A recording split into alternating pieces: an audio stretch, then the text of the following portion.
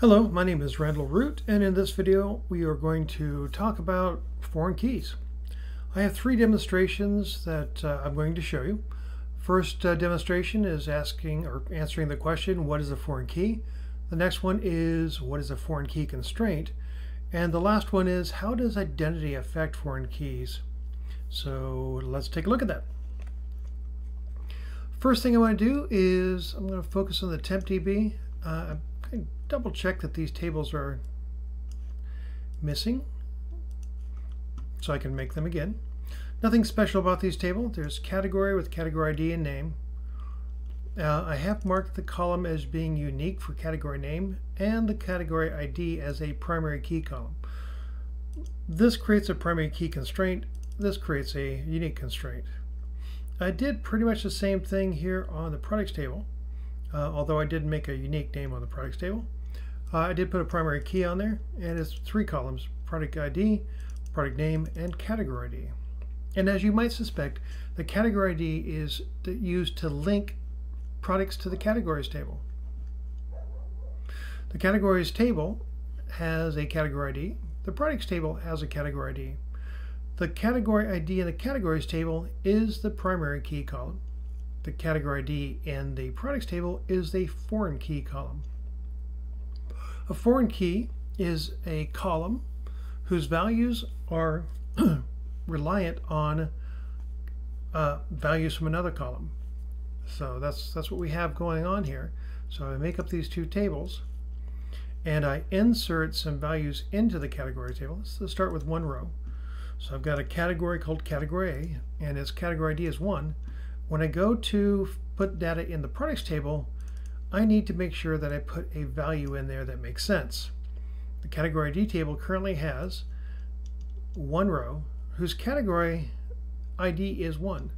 So when I try to put the data into the products table, I need to make sure that I use a number that exists. When I do,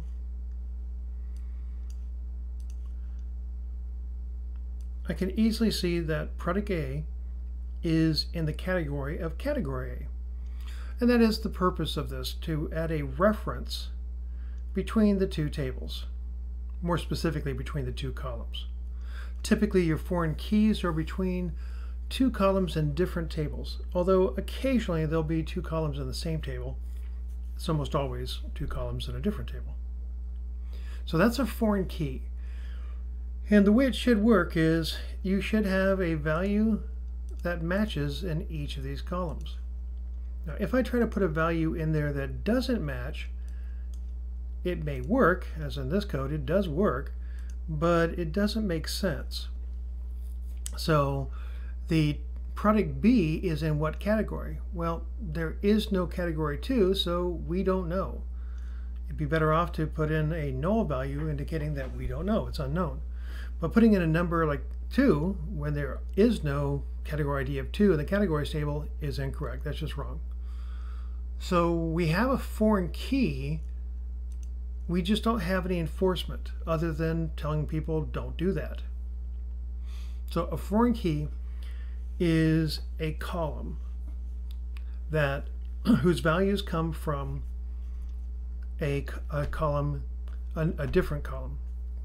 Foreign key is a column whose values come from a different column, typically in another table. And it's up to you to make sure that you put in numbers that make sense. Now, if you want to enforce that, you can go ahead and create a foreign key constraint. So here's the same tables as before, but I'm adding on a foreign key constraint. So I'm altering the products table, and I'm adding a constraint, a foreign key constraint, to the category ID column that references the category ID column in the categories table. This is how you make a foreign key constraint.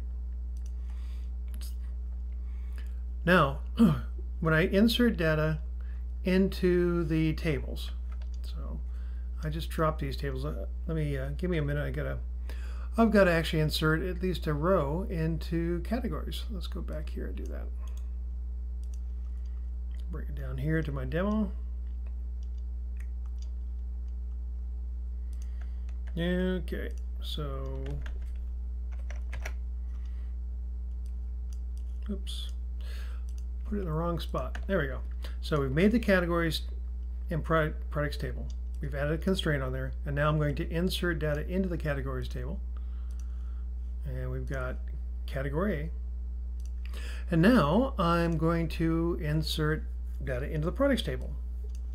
We have product A with a category ID of 1. And that's exactly what it should be. It should match up. And if we look at both these tables, it does.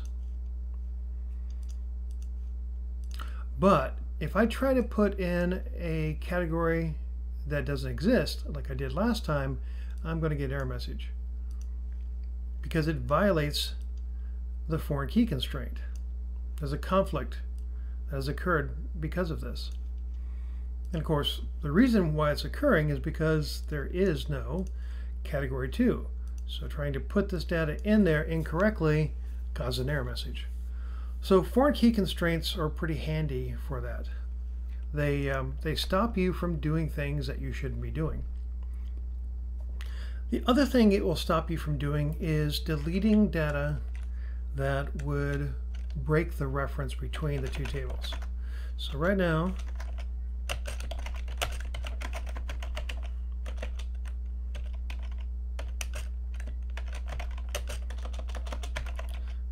I've got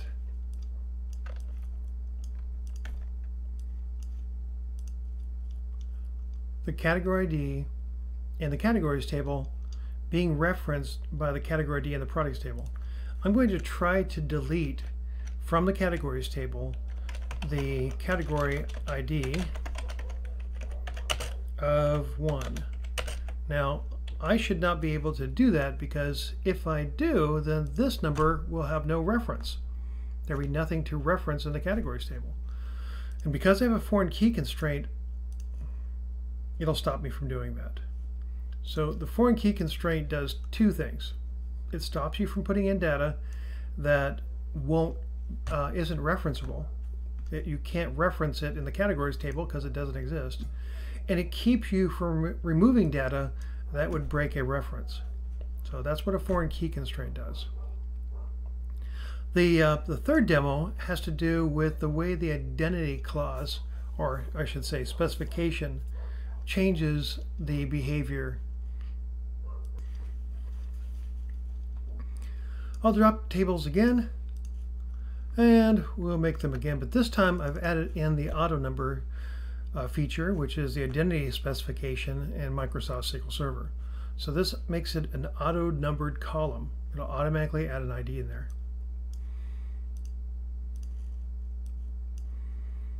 Now, officially, it doesn't really have any direct impact on the way a foreign key works, but it does have kind of an indirect impact on it. And that's what I'm here to show you. So you can see that I've got the identity clause in both tables, specification. And I've also got a foreign key constraint defined on the category ID in the products table. Now I did this right when I defined the table, which is another way to do it. You can either define the table first and then add the constraint, or you can add the constraint at the time you define the table. I've just chose to do it this way this time, just to show you it could be done. So let's get started with trying to insert data into the categories table, and you can see I get an error message. It says that I cannot put an explicit value for an identity column. This is the identity column in the categories table, and I can't put a number in there explicitly because it's implied implicitly by the identity clause. So there is implicit that it loads up with a number all by itself. So in order to be able to insert data, you have to not try to insert a data in manually. Just let it do the inserting automatically. And you can see that I come up with the same result. I just had to skip over the category ID and let it automatically add the number for me.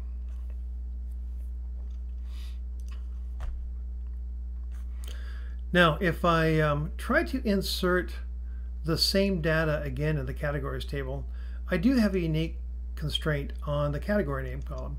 So doing so should cause an error message. It did. It violated the unique constraint. But oddly enough, if I go ahead and put in a value after that by fixing it, the name's now unique, notice that it skipped over the number 2. And that's because it started to give the next row a number, realized that there was a mistake, undid the, just stopped running it, and the number 2 was already used.